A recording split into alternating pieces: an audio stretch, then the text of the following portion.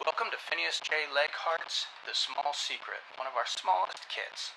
Everything's packed really tight in there, so this is just a brief video to walk you through packing and unpacking.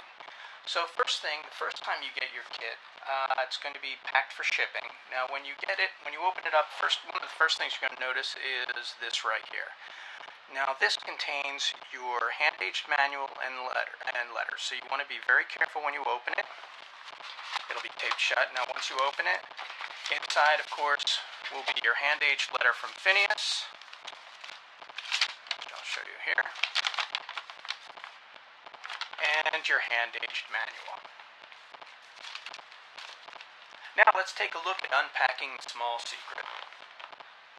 We open it up, and as you can see, it's a very compact kit. Everything's packed in very tightly, but very easy to get to everything.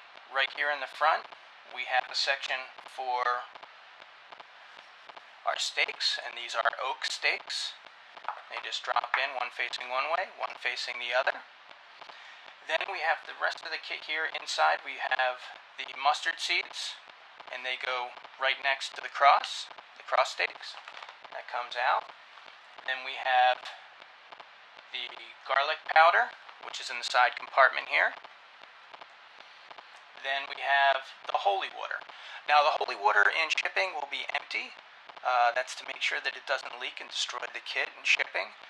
When you get it, you can put water in it or you can leave it empty. I usually leave mine empty just to make sure that there's no leakage. It still gives a real nice look. Just put it right there. Now let's move on to unpacking the rest of the kit.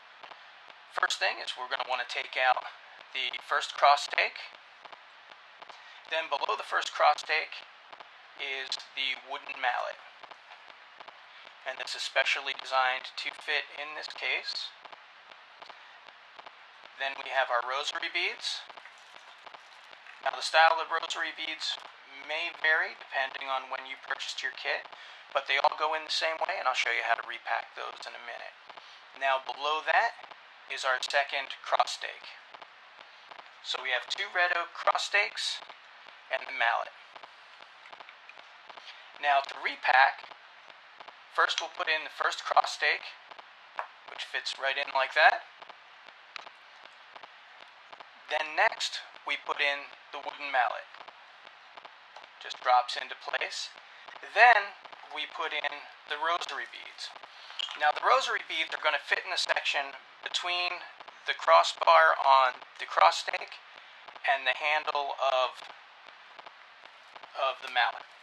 So it goes in, it actually goes a little bit over the crossbar, the cross stake, and then back over next to the mallet. Now the reason for that is to give it enough room to fit in so it'll fit nice and tight.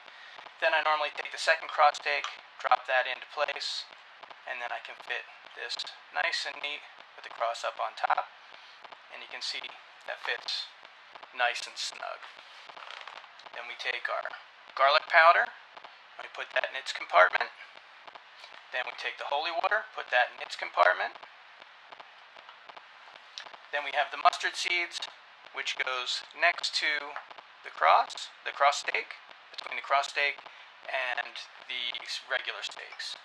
And as you can see, everything closes up nice and tight. If it moves around, shifts, anything like that, doesn't matter. Everything stays packed exactly as it should be.